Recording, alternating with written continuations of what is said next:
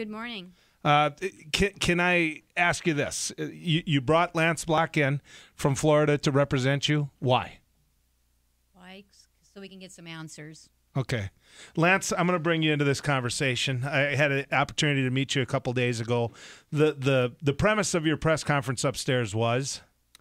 Well, it's been almost 2 years since Andrew went missing, and then 2 months later, his body was found, and yet Tammy and John have no answers.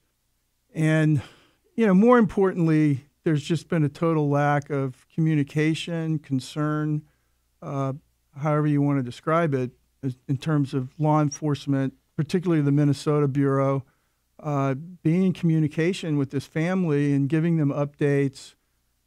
So far, just nothing seems to be happening. So, and there is an inherent conflict here. When you have law enforcement investigating law enforcement, there's always a potential problem. And here you've got the Drug Task Force Agency, which is partly in Minnesota and partly in the Wahpeton Southeast Talking area. about SEMCA here. SEMCA, exactly. Yeah. So it's just time. When you add up all the circumstances and the factors here, it's time for a fresh set of eyes to look at this investigation. And the FBI doesn't have the same type of conflict that these other agencies may have. So you, at your press conference just now, called for the FBI to step in and investigate this crime. That's right. And here's the part that Tammy, it was so frustrating for you and I. Yes. We tried to bring this attention to everyone's attention before, and everywhere we went, they kept deflecting.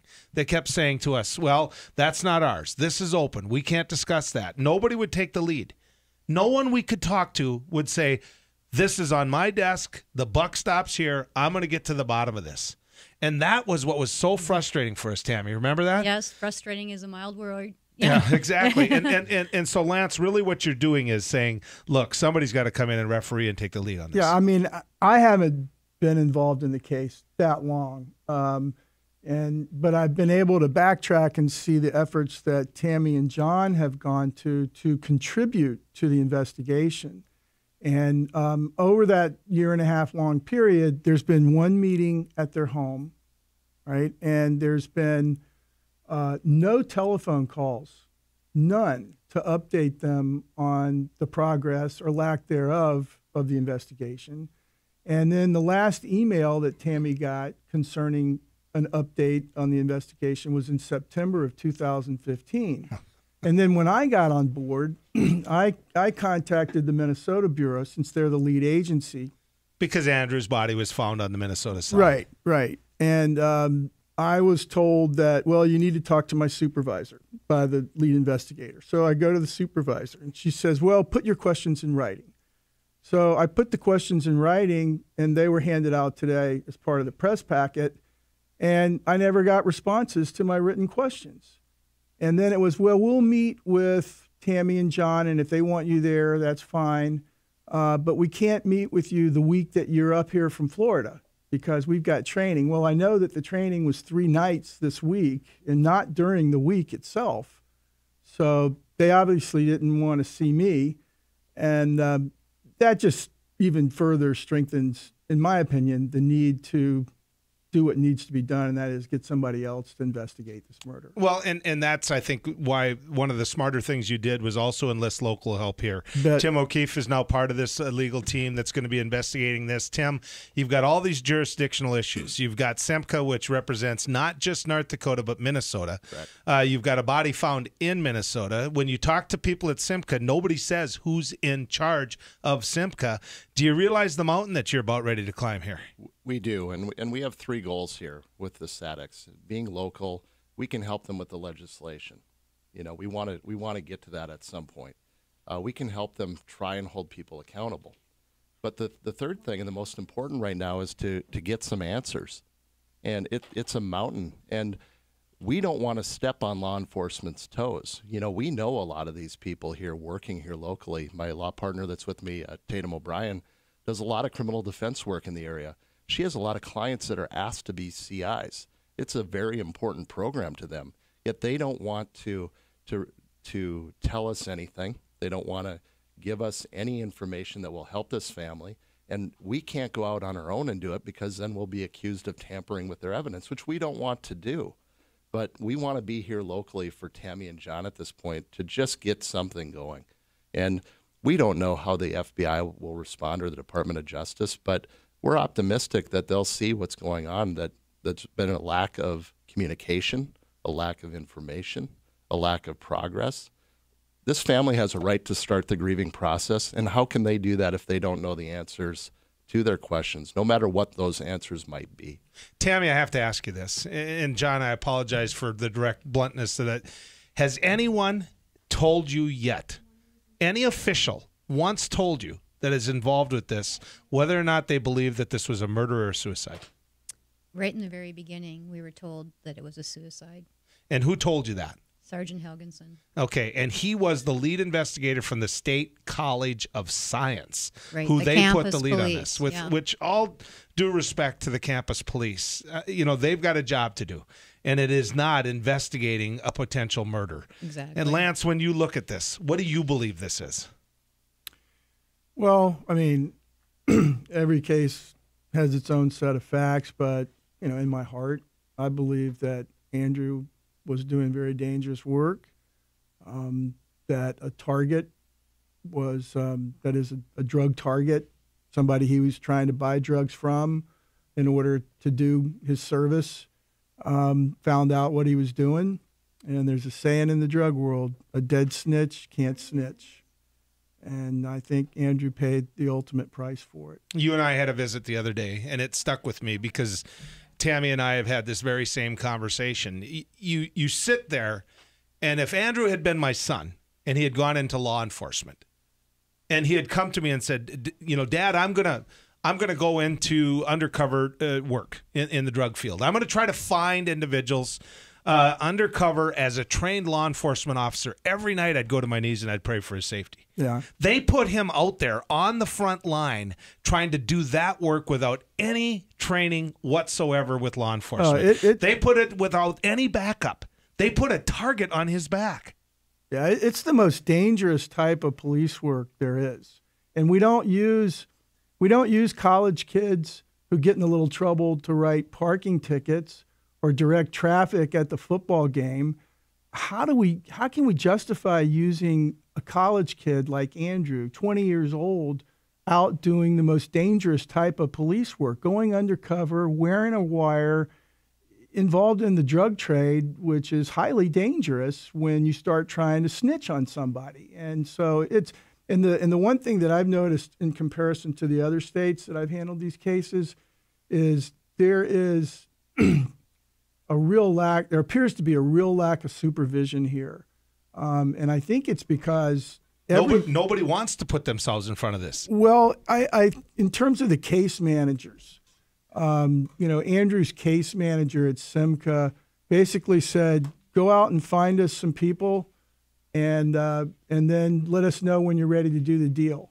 And there's no documentation in his CI packet as to who he was meeting and when he was meeting. So there's really no control here. And it's basically go out and create some crime. Instead of law enforcement solving crime, in this situation, they're out creating crime. And that's what they're basically sending him out to do. John Sadek, I'm going to ask you a question if you don't mind. Is that okay with you? I mean, other than can I talk to Tammy? That's the only time you and I have talked so far in this process.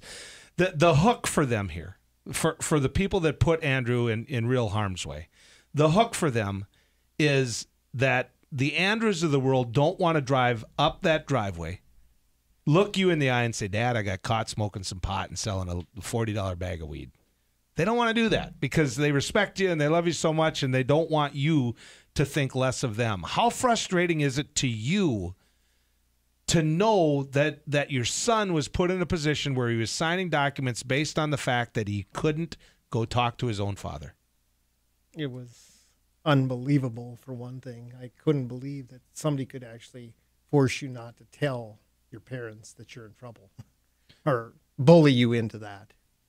Had he done that, had he come home and said, Dad, this is the hand I've dealt myself. I'm in some trouble here. What would he have done to him? What would have you said?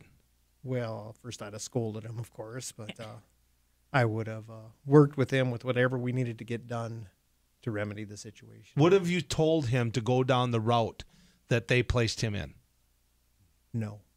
Tammy, what have you Absolutely said? What have you said? Look, we can get this off your record. We could get this cleared.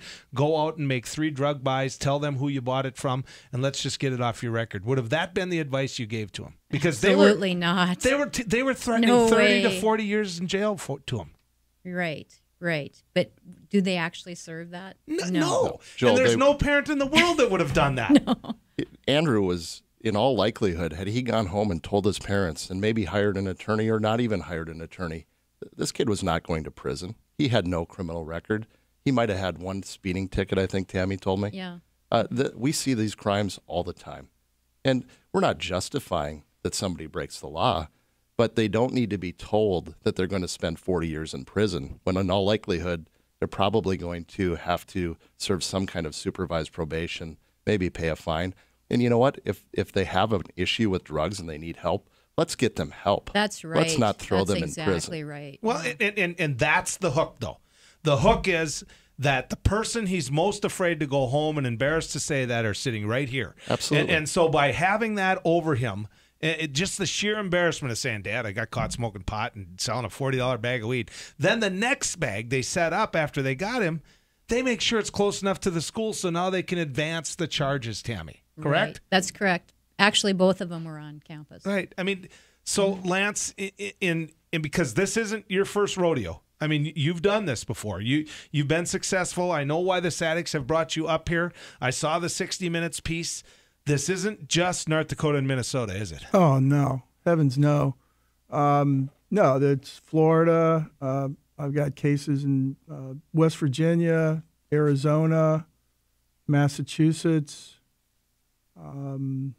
I get calls weekly from people who are in trouble, who are being coerced into doing this. And, there's certain common patterns.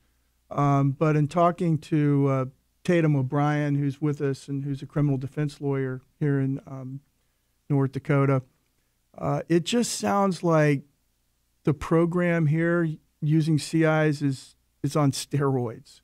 And the only, I do know that what's the driving force behind using civilians to do undercover work? And remember, we're only using civilians to do undercover work in drug-related cases. We're not having them go out and investigate or be a part of murders or robberies or thefts. Why drugs? Well, because we have billions of dollars appropriated by the government, federal government, in drug war funds. And law enforcement agencies across the country are lining up, raising their hands for that money. Then you have state and local funding for drug war money. And in order to justify the funding, you need to have arrest numbers. And the arrest numbers are what drives the use of civilians. That's what motivates law enforcement to use civilians to do their work. And that's where the real problem lies. And that's, I see everywhere. And here you've got a state with 720,000 people. You got to turn a lot of numbers. You got to recruit a lot of people in order to get your numbers up to justify the funding. Tim and Tatum, stick around. I got a couple jurisdictional questions that I think the listening audience all over the upper Midwest is going to want to hear. They're going to want to hear from you how you're going to break down the jurisdictional issues. That this whole, it's not me, talk to him, it's not them. So pretty soon you guys are running around in a circle. And to me, that's the expertise that you're going to need to bring to all of this. I'm going to head to a break. When we come back, more on the case of Andrew Sadek and the call for an FBI investigation right after this.